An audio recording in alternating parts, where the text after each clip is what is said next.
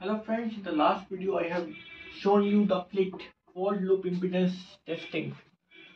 Now I am going to perform that test in a different way, because what happens in usually our big loads like ACs are connected with stabilizer.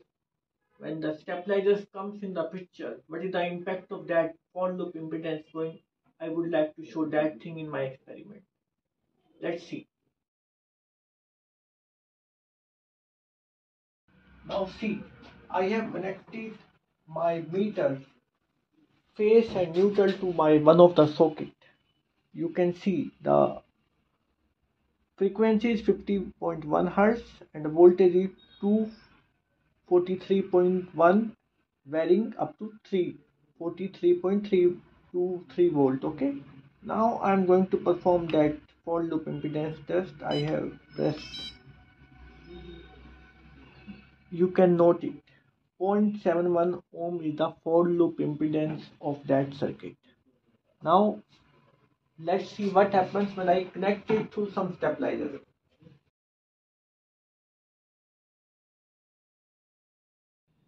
Let's see, I am using one of the stabilizers to see the impact of that for loop impedance. You can see here again a volt, our frequency is 51.1 and voltage 238.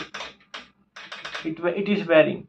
Now I am going to perform the same test I performed for loop impedance between phase and neutral.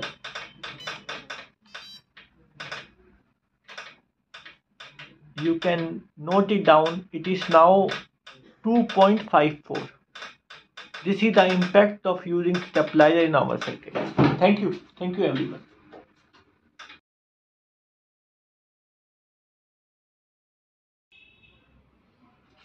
You must have noticed that we performed the experiment with stabilizer and without stabilizer. When there was no stabilizer in the circuits, the value was 0.71 ohm for that for loop impedance. The moment I inserted that stabilizer, it rises to 2.54. That means it is approximately 3 to 4 times more than what I achieved without stabilizer.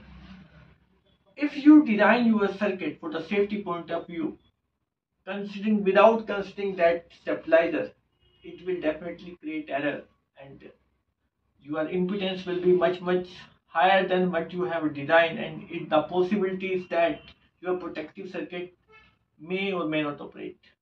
Think about it. Thank you, sir. Thank you, everyone.